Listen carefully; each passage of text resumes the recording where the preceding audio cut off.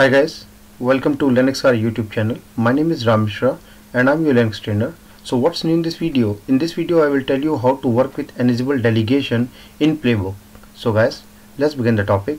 But before start the lab session, we have to understand few points, which is what is Ansible Delegation and their use cases. So for the demonstration purpose, I have a lab scenario for you. Please look at that. Guys, this is my Ansible Delegation lab setup environment. So the first question come in our mind is, what is delegation? So Ansible Delegation is basically used when you want to perform some tasks other than your managed host. I mean to say, these other host can be a local host or the host outside of your play, which may or may not be the part of your inventory file. Okay, so for the lab session, here I have 3 tested virtual machine. I show you. Look at that. My first machine acting as a control node with the hostname server1.pool.org, having the IP address 10.0.0.1 and running Ansible version is 2.9.1.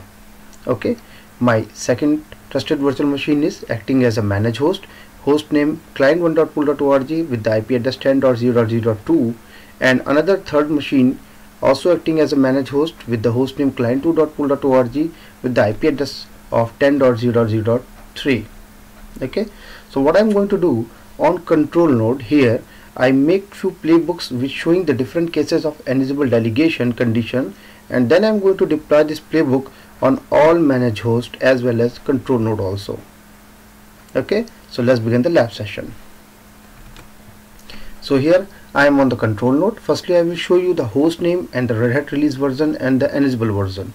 So guys, this is server1.pool.org and currently I am using Red Hat release version 8.0 and I'm using Ansible version is 2.9.1. okay, so now my first scenario is that I'm going to delegating tasks to the host that does not exist in the inventory. Okay, so I log in my user, go the location,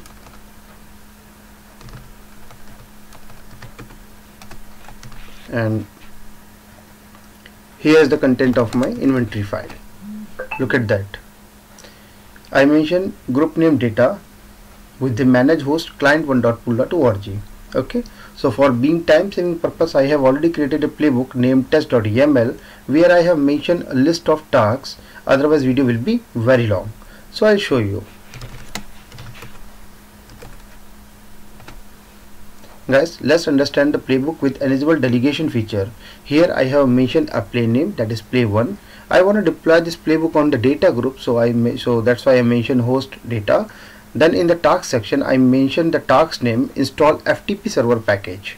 Okay, so for this I use yum module and mention the package name, that is vsftpd with the latest availability. Okay, then I mention another task with the task name make a test user. So for this purpose I use user module here with the username test with present state.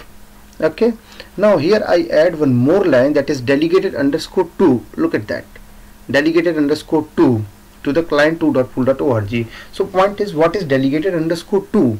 So this is the directive, not an individual module. It indicates with the other modules and it controls the task execution by deciding which host run the tasks at runtime.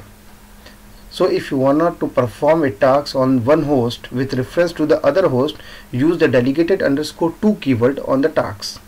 Okay, so remember one thing, in this case client2.pool.org is not in my inventory file. So now I save and quit from there. My playbook is ready to run, but before run the playbook, do not forget to check the syntax error first. So for this I use Ansible playbook -- syntax check and my YAML file.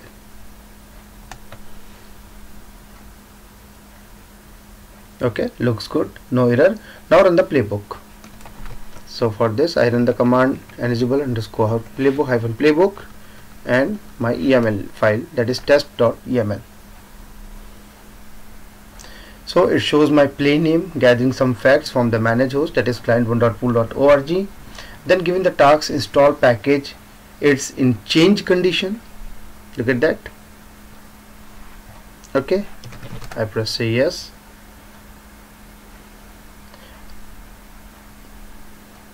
And look at the another task where we make a text user.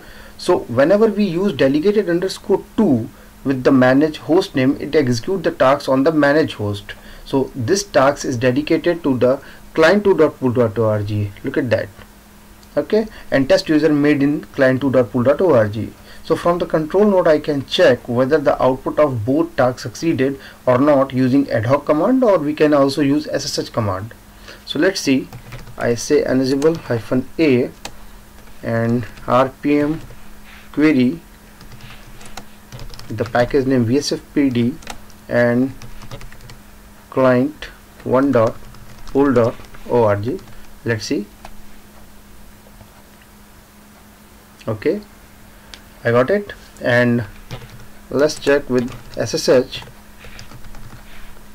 to the client2.pool.org, my another tested virtual machine. Run the command id and the username test. I give the password. So here I created successfully on test user on client 2. So hopefully the point is clear to you. Okay, so now let's take one more scenario. In this scenario I am dedicating a task to the host that exists in the inventory file. Okay, so for this scenario I update my inventory file and add client2.pool.org in my inventory file. So I open my inventory file and just simply copy and paste here and remove client1 to the replace with client2. Okay, so I'll just save and quit from there, and look at that. This is my updated inventory file. So again, for time saving purpose, I have already created a playbook named test1.yaml. So let's understand playbook one more time. Test1.yaml. So guys, this is the same kind of environment like earlier we have seen in the test.yaml file. Here I have mentioned host to data group, and I mentioned two tasks. First is to install bind package with the latest availability, and in the second task make a different user. This time username is Linux. Okay, and I'm going to delegate this task to the client2.pool.org. Okay, so I save and quit from here, and now check the syntax error first one more time. So I say test1.yaml. Okay, it's good. Now run the playbook.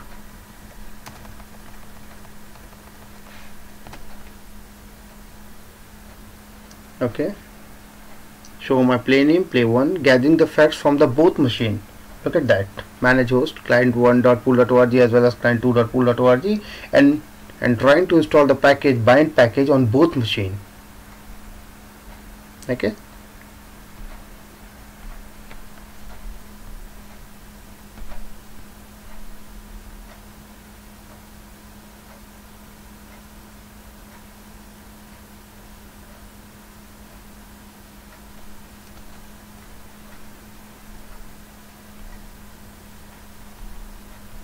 it takes some time.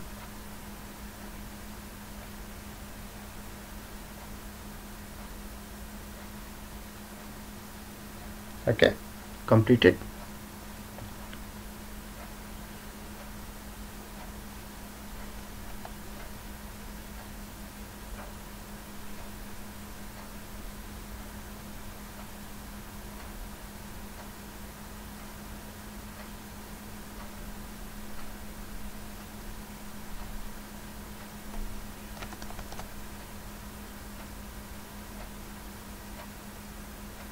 Okay, it's trying to make a Linux user. So it also make Linux user on client2.pool.org, which is dedicated.